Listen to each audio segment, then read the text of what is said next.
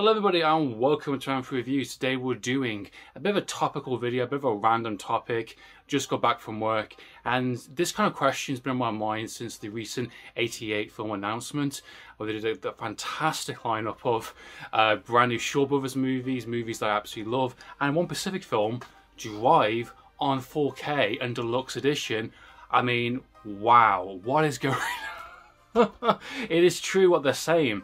2022 is a phenomenal year for Hong Kong movies already, and this is just like the tip of the iceberg. We're not even out of February yet and we're getting some really fantastic releases. So my question for this kind of video, and just kind of throwing it out there, and it's been playing on my mind a little bit, is that are imports worth picking up anymore? Is it worth waiting for the right type of release? Now what I'm saying in that regard is, like, the past couple of years obviously been a slowly increasing of Hong Kong movies. Many distributions, distributors come from 88 Films, Eureka, Arrow's definitely jumped in the board now, kind of thing, and some of the other smaller kind of companies definitely jumped in as well. Even Criterion have jumped in as well, with the Throwdown kind of thing as well.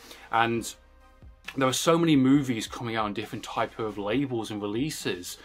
Which is the right version, which is worth waiting for. It's like, for example, I've got the Drive Blu-ray, really fantastic release from the Rewind collection, MVD Rewind, which is a great release, I really like it. The 4K release is a deluxe edition from 88 Films, same edition, slightly tweaked transfer from what I'm reading, and it's like, a more premium kind of packaging.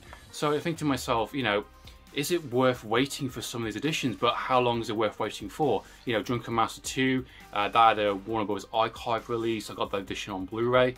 But, is it going to get a UK release like Mr. Nice Guy? Mr. Nice Guy is getting a HMV exclusive Warner Bros. Edition, which is fantastic. This has got, of course, a couple of years after the US release, but it does eventually come out in various places. Same with some of the kind of 88 kind of Shaw Brothers movies. A lot of those ones like Come Drink With Me is getting kind of a premium kind of Arrow release in the US. So I think it does maybe apply a bit more to the UK audience than it does maybe the US, but it can alternate vice versa kind of thing. And it kind of really got me thinking, when is the right time to wait and when is the right time to jump on board some of these editions? Like something like, a premium, Young Master kind of a, box set edition. I don't think anyone's really going to top that. I think that's the best possible version you possibly can get. And with the recent announcement from Drive being on 4K, where does that lead to, kind of thing? And that's a really scary question. I always joke about with me and my friend is that they're going to release like an old collection, Jackie Chan collection, on 4K, brand new kind of scans kind of thing, additional top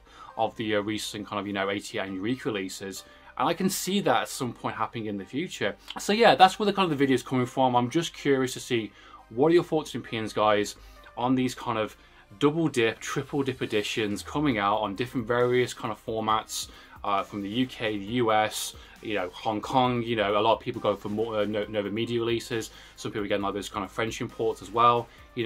Which version, which is the line drawn in this sense? How many times can you pick up a film? What is the justification of picking up another release? Is it the deluxe edition? Is it the booklet? Is it new transfers and new extras? So there you go, guys. That's been my thoughts and opinions on this kind of little topic, and I'm very curious to see what your thoughts and opinions are, guys. Please comment down below, join the conversation. I've got a double bill Hong Kong review for you guys soon. Please stay tuned. Thanks for bearing with me. Until next time, guys, I'm for reviews. Signing out.